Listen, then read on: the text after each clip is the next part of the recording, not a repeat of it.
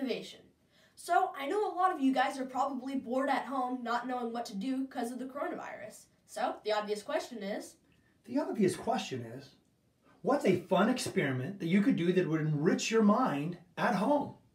well, we're going to be making conductive and insulative putty. So what that is you can make a basic circuit with this putty. So that'd be like you could light up a light bulb. Let's get into it. Before we get into the putty, we have to understand how it works. So there's two materials. A conductor, that's the material inside the wire, and an insulator, that's the material outside of the wire. Some common conductors are copper and aluminum, and a conductor allows electricity to flow through the wire. An insulator would be like rubber or plastic, and they do not let electrons flow through a wire. They stop. So we're going to be making a conductor putty and an insulator putty so that we can make a light bulb light up. So a lot of you guys might not have an LED or a motor lying around, but of course here at Finnovation we do. Every good, well-supplied lab does. So what you could use honestly anything, like a flashlight. We just took this apart, and this little part in here would let us make an LED. So I'll show you how to do that later in the video. Okay, so the first thing we're going to do is we're going to be making our conductive dough. First, 1 cup of flour. You're going to do 1/4 cup salt, 1 cup of water. Then I'm going to get my tablespoon, and I'm going to do 3 tablespoons cream of tartar. 1, 3. 1 tablespoon vegetable oil. Okay, now before we add the heat, we're going to whisk it. So that's just going to mix it all around, and we want it to be pretty thoroughly mixed. Okay, so you're going to put this over medium heat, and the utensils you want to use will be either a wooden spoon or a rubber scraper. Just something that can reach the bottom of your dish and to make sure it's mixing the whole time, because this will go from being not like a dough at all to being very, very doughy, and it will burn. So you want to make sure you're constantly mixing. So I'm just going to keep mixing and wait for the dough to form.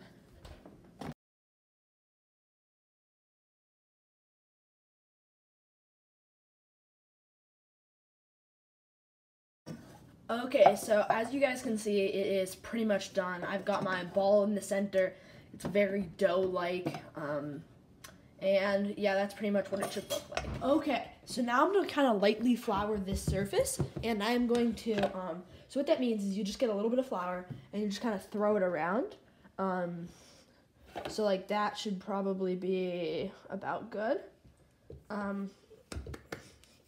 So now I'm going to just kind of smear it around so that the flour stays and the surface gets kind of nice and floury. So now I'm going to take the dough and drop it right on here.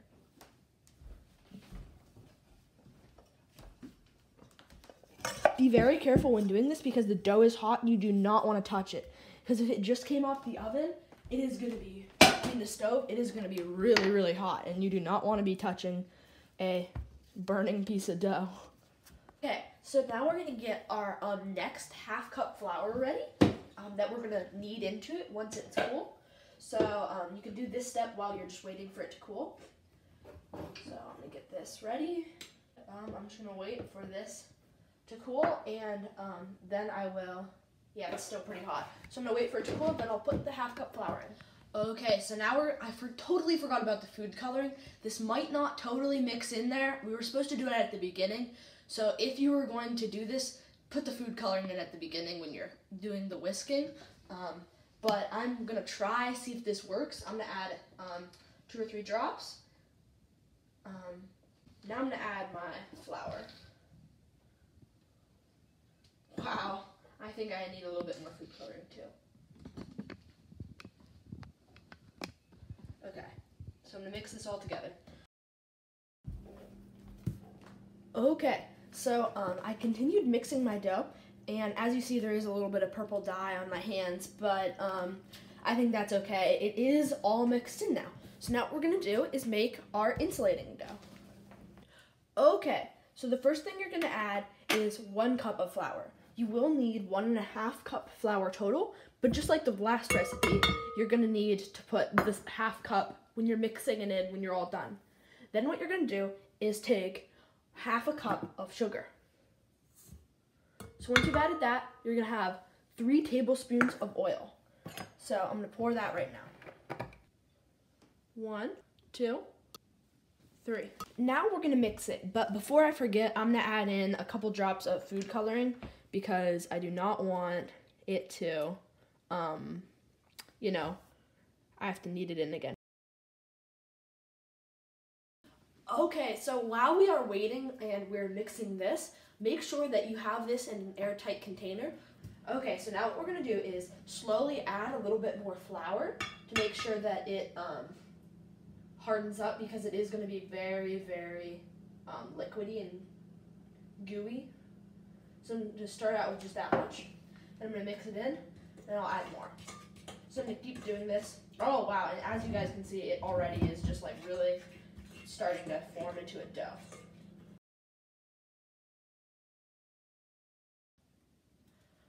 Okay, so now that both of our doughs are made, we are going to be trying to see if this works. So what you're going to need a 9-volt battery. Or you could use a battery box, but make sure it's putting out 9 volts. Really, an LED should not be going to a 9-volt battery, but because our conductor is not a perfect conductor, it still has a little bit of resistance in there. We're going to need a bit higher voltage so that when the voltage goes down because of all of the resistance, it'll still work. So what you're going to do is you're going to get a little bit of dough, and it's going to need to be like 2 wires. So I'm just going to kind of fold them into little circles. I'm going to poke one in there and one here. And you really don't need our conductor yet. The conductor is made for when we're playing around and testing. So I'm going to see if this, when I poke the 2 ends of the LED in, if it lights up. There you go. As you guys can see, that LED is being lit up. So now what I'm going to do is, and as you guys can see, it can also take 2 LEDs if I spread them apart. So there you go. It can take 2 LEDs, and you could probably take a motor too. I haven't tried that yet, but I'm just going to see what I can make that'd be kind of cool. Okay, so I'm going to be making a monster. I've decided.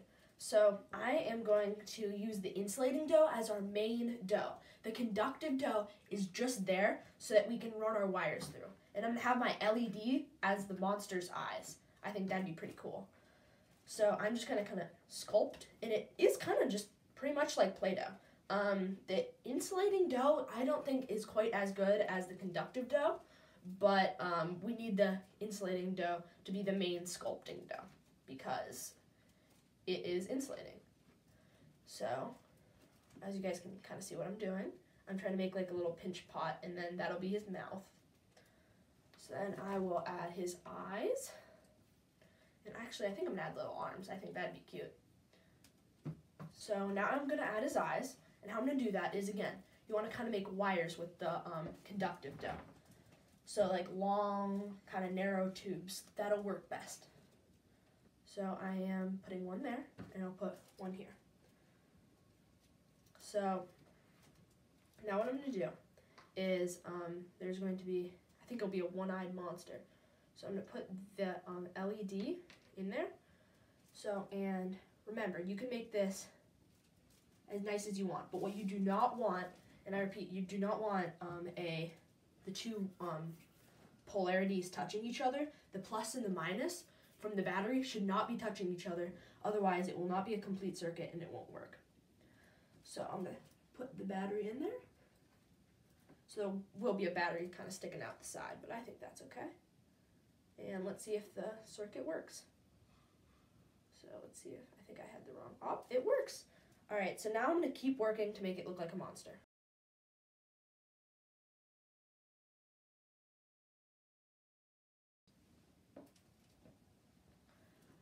Okay, so I just completed this, and as you can see, when I plug my battery into the back, it has 2 little wires that are running down.